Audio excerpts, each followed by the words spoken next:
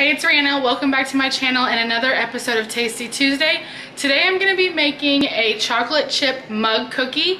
This is a keto recipe. It's super easy. It's the perfect dessert for one, and it's something that you can whip up really quickly. If you do it in the oven, it takes about 10 minutes. If you do it in the microwave, it takes about 2 minutes. So let's take a look at the ingredients you're going to need for this recipe.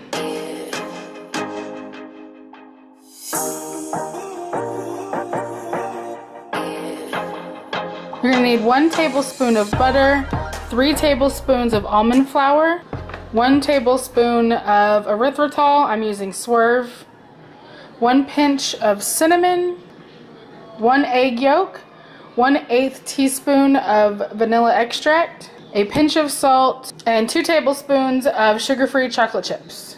If you're gonna be using the oven for this, you'll need to go ahead and preheat your oven to 350. I'm going to be using the microwave, and it's much quicker in the microwave. It's like 10 minutes in the oven.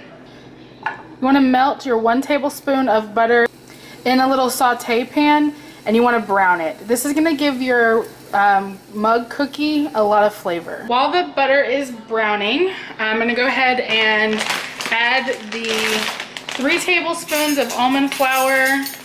It does say that if your almond flour is on the coarser side, you can put it like in a food processor or like maybe like a coffee grinder or whatever to make it a little bit finer. I use this brand, Nature's Eats. I find that it's a good enough consistency for my liking. The recipe calls for a full tablespoon of the erythritol. I have found that it's a little on the sweet side for me, so I'm gonna use maybe half a tablespoon.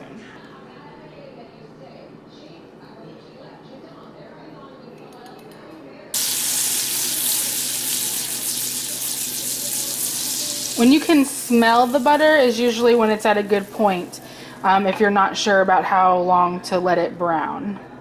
I would say this is pretty close. I'm gonna go ahead and turn off the heat, and it smells really good. So yeah, I'm gonna take it off the heat now. A small pinch of cinnamon. Add the brown butter to the dry ingredients. You can see it's actually browned. And let me get a little rubber spatula to get all that butter out. And then you're going to mix it all together. After you have it mixed up, add your egg yolk, vanilla extract, and a pinch of salt. Once all that's combined, you can go ahead and add your 2 tablespoons of sugar-free chocolate chips. And once again, go ahead and stir to combine. Now you're going to take your mug, you want to spray it with a little bit of nonstick spray, and then place the cookie dough mixture into the mug, and you want to flatten out the surface. And let me show you what that looks like. This is what it looks like in the mug. You're going to place it in the microwave for about 1 minute, or if you're doing it in the oven, which by the way, make sure you're using an oven safe mug, for 10 minutes. So microwave, 1 minute. So here it is, 1 minute later. You can see the consistency is a little weird because it is keto. You want to let it sit for about a minute or 2 to cool off. I'm just breaking mine up because I like for it to be mixed up a little bit. Once it's cooled off, add a little bit of heavy whipping cream, or top with 1 scoop of your favorite low-carb ice cream, and enjoy. Let's give it a taste. Mine is still pretty warm. It's got the heavy whipping cream on top. I made these the other night for Jonathan and I, so I already know that they're delicious. But I had to make it for y'all because they were so good.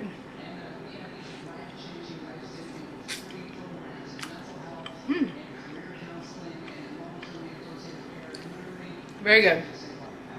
Y'all see that? I will have the recipe linked down below. There are multiple mug cake recipes, mug cookie recipes, other keto desserts that you can find on Pinterest. If you have a specific recipe that you would like for me to try on Tasty Tuesday, leave a comment down below. Subscribe if you haven't already so you don't miss out on any of my other videos. Hit that thumbs up button, and I will see you guys next time. Bye! So, turn around, let me see your booty. Booty, booty, booty. Oh my gosh, you don't have a butt anymore. So the waist is too big.